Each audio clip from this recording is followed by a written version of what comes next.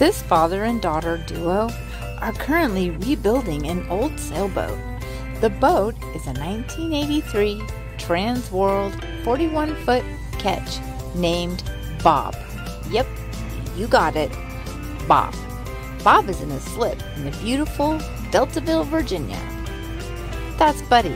He's an Australian cattle dog. He goes everywhere with us. That's Nicole. She's flying the drone.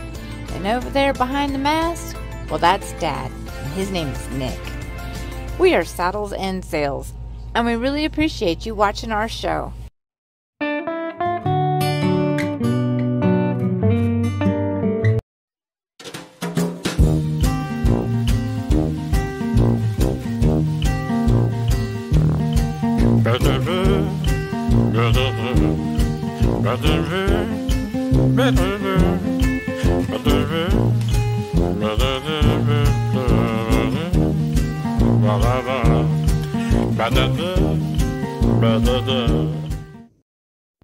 Naturally, one of the first things I did was visit the Port Townsend Boat Yard, where I discovered this big old ship. Instantly, I was fascinated with the history. Was it a pirate ship? Was it a warship? Was there sword fights and cannonballs and lost treasures and maps? And I just had to know more.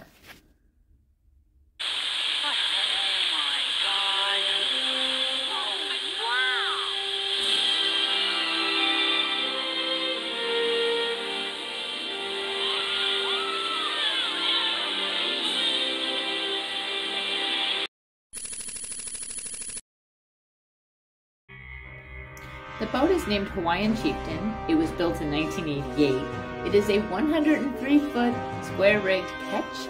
It is made out of steel. It was built in Hawaii, and it will be returning to Hawaii when the extensive refit is complete.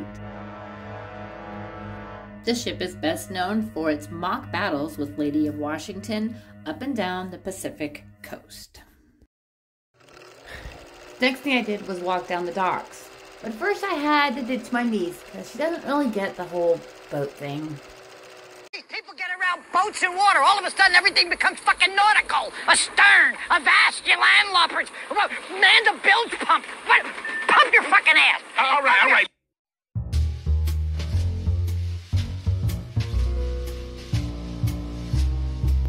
I love looking at boats.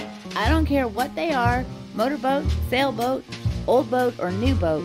I do really like the old boats, or the cool boats, with one like this boat, with all these cool lines and pilot house and pulleys and blocks and tackle.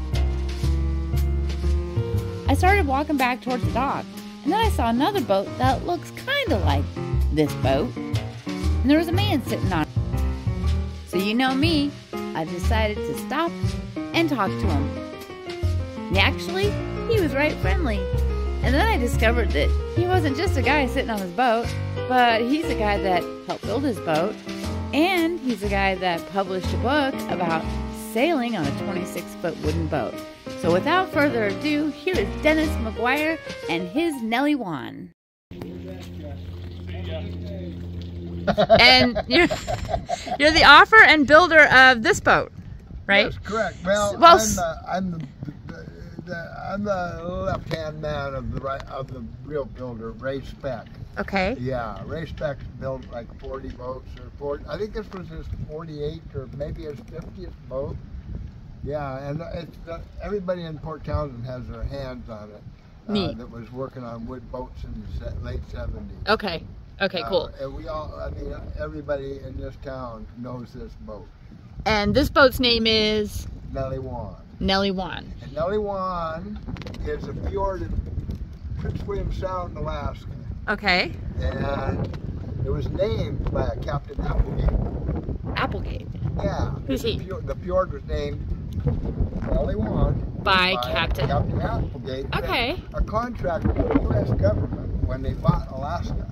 Oh. And he was doing the surveys of Prince William Sound. Okay. Therefore, he named things as he was going through. He put them on the chart. And Nellie Juan, it was the name of his schooner. Oh, that he was isn't that sailing cool? During this exploration. That is so cool. And so we fished there. That little point called Nellie Juan Point is where we caught enough fish to build a boat. Fantastic.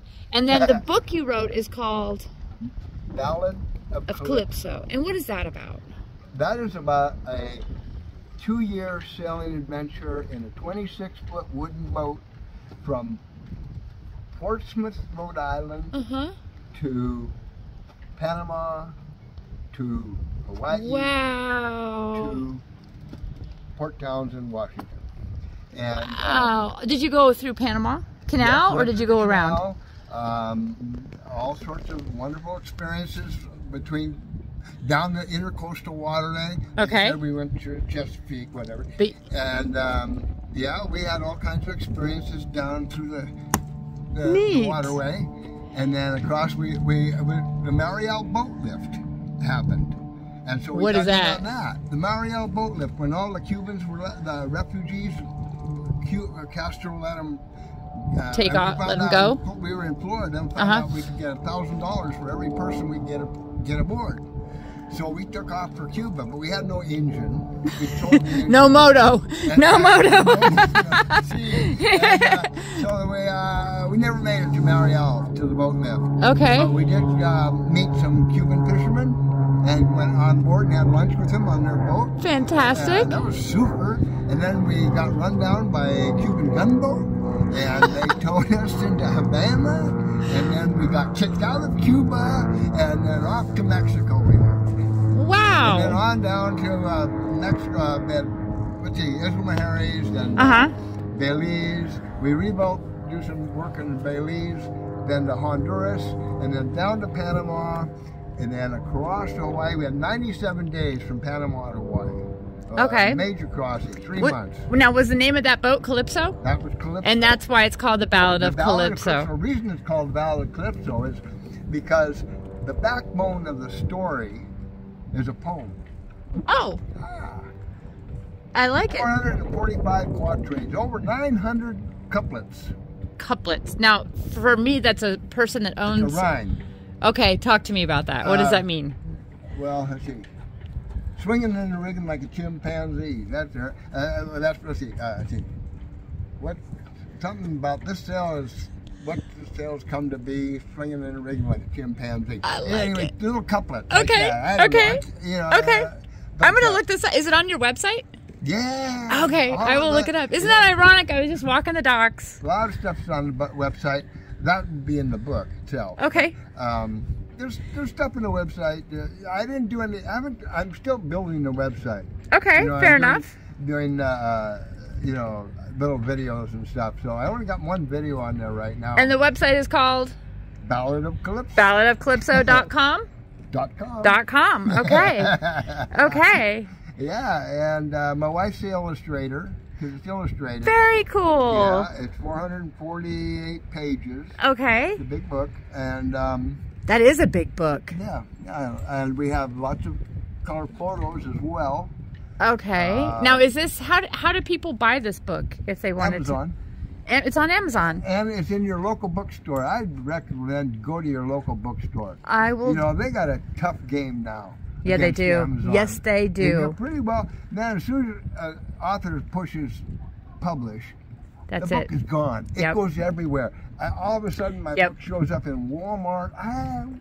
How did you even know that? But they got the book, you know. Interesting. And you don't keep track of how the royalties get. It's how it is. Did you sell the publishing rights years ago? No, so you still have them. Yeah, sure. But Walmart has your book. Oh yeah, anybody can get my book now, interesting. It seems like. Yeah, that's really interesting. Once it starts getting published, it's out there. It's out. And and there's like third-party sellers.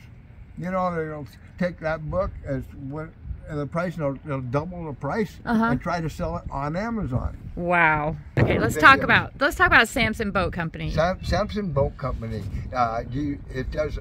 It's got great videos on Facebook. Basically, you can get it on YouTube as well. And they've rebuilt what's his name's boat, the author's boat here in town. Well, who was that guy? That author's boat. Hold up. Yeah. Is doing a series of videos just like you're talking about. Okay. That's why I say, check it out. See what I they've will. done and take some tips. I will. They really do beautiful work. I will. Okay, I will. that's it. What is that? That's the first winch I put on the boat. Oh, that's cool. Yep. That is a very... Finally got that for raising the main. We've done it with just block and tackle on and a lot of weight. This boom is real heavy. So when you say gaff rig, that means that the I mainsail have a is boom. kind of square at the There's top? booms. There's two booms. There's two booms. Yeah. There's a peak boom and the gaff boom. I mean, gaff boom is the peak boom. The main boom. All right. Yeah, you gotta waltz your way down. I will here. waltz my way down. You're fascinating, Dennis. I can't believe I just sort of bumped into you here. It's kind of a mess because I'm working on the head, like I said. But come on down. In a boat like this. Was this Well, just a this random part I design? did. You did? Yeah, this was designed when I got the plans. It was a cutter rig with a cuddy cabin, no wheelhouse.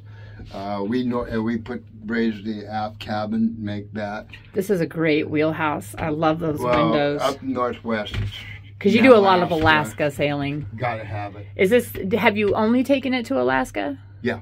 Okay. Yeah, 8 trips. And is it heated in here? How do you heat? Oh boy, that's the best part.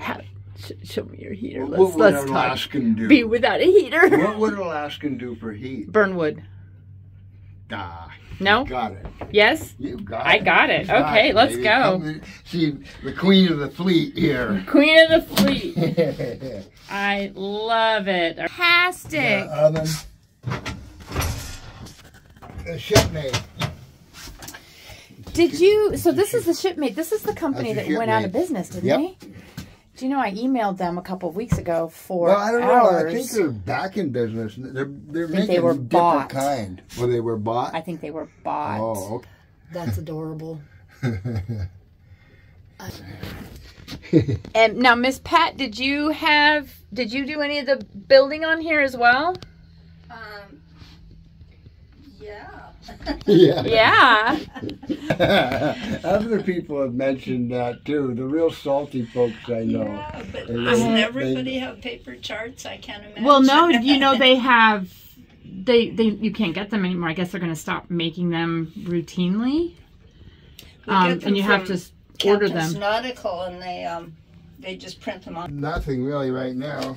We got basically we got a refrigerator in here. You know. Fireplace. So your fireplace, so that goes down below. Yeah, yeah. Nice. Still lots of wood in there. And then your anchor Anchor lockers stuff is all forward. down there, yeah, and this is the flying jib here. Okay. Yeah. From the top. Ah. Yeah. Yeah. Do autopilot. You do have autopilot. Oh yeah, I got it's a hydro vane.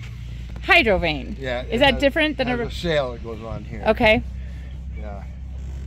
That's cool. My dad wants to put one. Absolutely. Yep. Absolutely. If you want to sail anywhere. That's definite. So you would give that up over dinghy davits? What's that? You would put that on over dinghy davits? Absolutely. Okay. Okay, so we're gonna go have a really big Bloody Mary. You're gonna have a really big Bloody Mary. She might video me probably having- gonna have a fucking mimosa. Or This is something. a restaurant in Bremerton called the Garage Bar and Grill. It's in Bremerton, Washington, and it has floral Bloody Marys. Yeah. We'll take a picture and post it so you can see it. We're gonna do a whole video. She's gonna. When's your best? Haha. Okay. It's so cool. The drink. That is a Bloody Mary, y'all. I can't resist. So we have steak, summer sausage. We have a little onion, some bacon. I think it's My a favorite- pickled onion. My favorite part is the itty bitty little sword pirate. Okay, and some burger sliders. With Oh eyeballs. man. Oh yeah.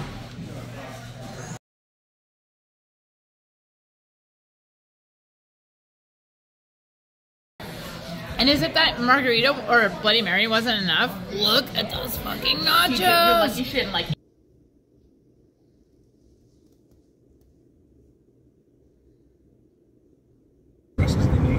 Looking forward to getting back to Bob. Oh, and I have had a lot of calls about the void in the hull, and it's interesting. Just about everybody agrees that the concrete is a bad idea. Okay, so almost everyone thinks that the closed cell foam, the high density closed cell foam inside the void is the best way to go. I have one person, you know who you are, who says leave it alone. It's not really a big deal. Use great stuff. Is that a thing? Great stuff instead of the closed cell foam, because apparently, despite the fact that they're advertised, foam isn't waterproof. Like water will penetrate these expanding foams. I'm gonna look into that. But as it is Monday night, well no, actually it's Tuesday, but my plane left at like 5 a.m. and so I had to like get to the airport at 3 a.m. Hence the bags under my eyes. But like, so anyway, I'll make it back to Bob this week and we're gonna start that repair. I have fiberglass. Never fiberglass before, but I did look at a video about fiberglassing, and I know there's a couple pretty salty guys on my channel that know how to fiberglass, so I'll be phoning a friend. I'm really dorky. Glad to be heading home. Glad to be going back to see Bob, and yeah, stay tuned. We're gonna do a coffee with Bob at the end of the week.